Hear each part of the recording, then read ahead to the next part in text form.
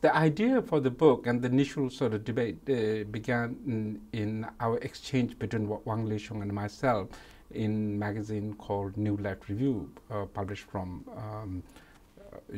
England. And Perry Anderson, then editor of the New Left Review, invited me to sort of engage in sort of dialogue with Wang Lishong.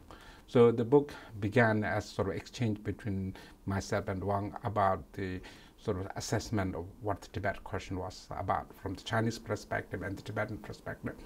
And this exchange in New Left Review, when they put it on their website, it's got a huge number of downloads and referenced by many people. And the publisher of New Left Review and Raso thought it was a very good idea to continue this debate and to in a book form. So that's how the idea for the book began.